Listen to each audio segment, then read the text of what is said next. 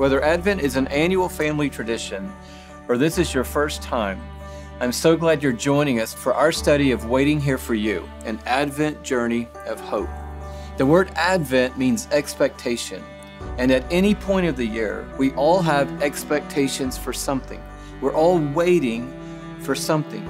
Maybe you're waiting for a new job or a promotion or a diagnosis or for healing or restoration in a relationship. But whatever you're waiting on, the season of Advent allows us to reframe our waiting season and realize that the waiting is not wasted when we're waiting on the Lord.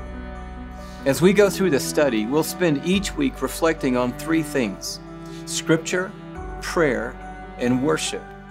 During our 4 weeks together, I believe we can recover the joy and the hope of Christmas and find encouragement as we wait in all of life's seasons.